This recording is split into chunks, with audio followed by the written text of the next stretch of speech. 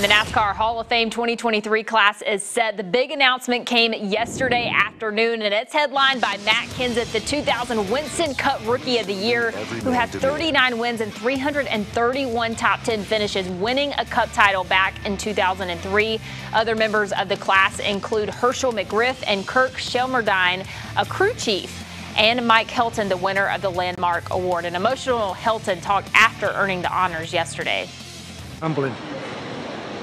I'm better suited recognizing people that did things in the sport than accepting them.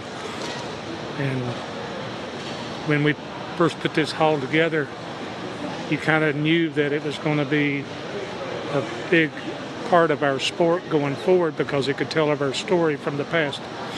To have been part of that story along the way has been rewarding of its own. The induction ceremony will be held January 20th next year.